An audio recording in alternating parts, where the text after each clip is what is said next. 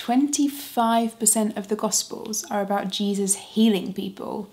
He calls his disciples, he calls the 72, he calls the church, and now he's calling you.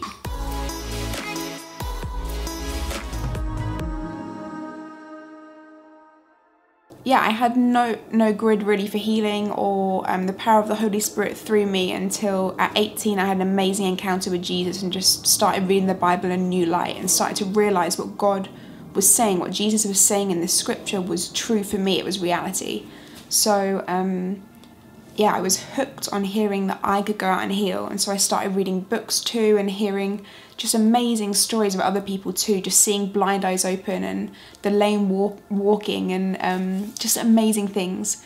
But I felt God clearly say to me one day as I sat reading, he said, if you want to see miracles, you have to go out and get them. You can't just sit waiting for a miracle encounter to come to you, you have to go out and see it. And so that triggered something in me. I started going out into the streets and praying for people for healing and saw amazing things happen. One of my favourite testimonies from recently was a few months back.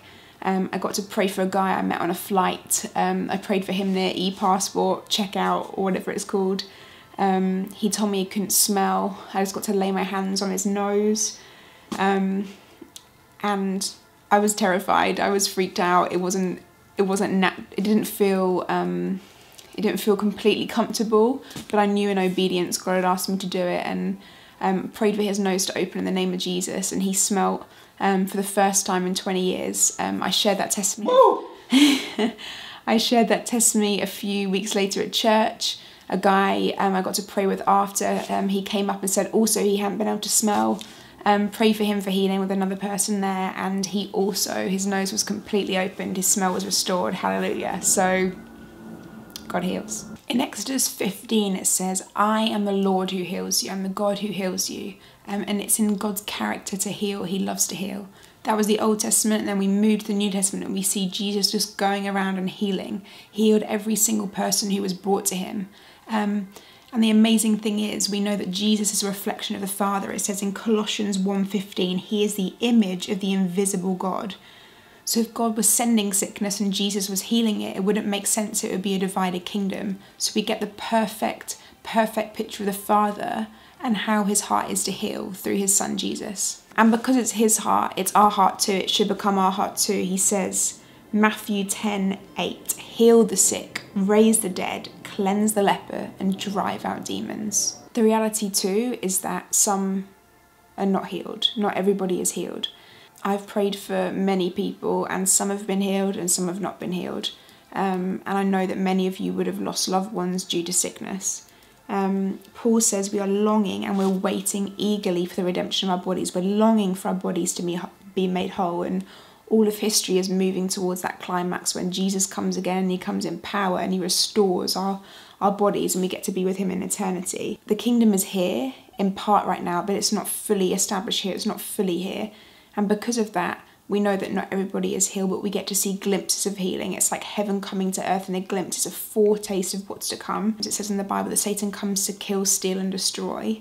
Yet Jesus comes to bring life and life in abundance.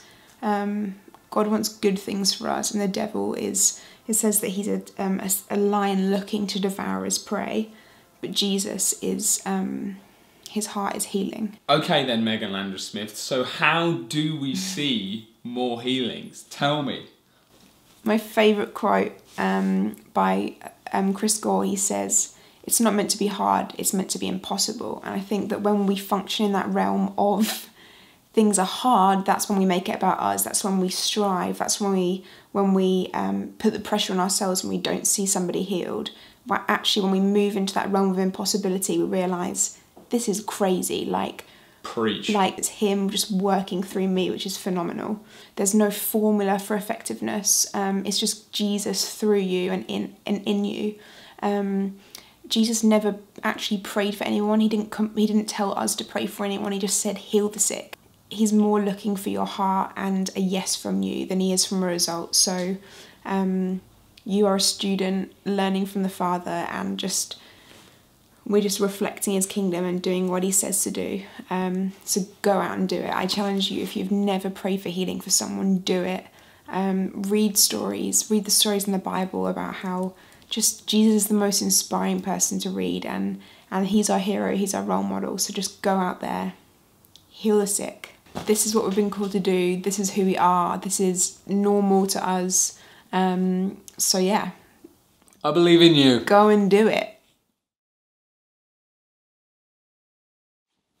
Right now you can see 2 videos popping up either side of me. Go check them out. They're amazing.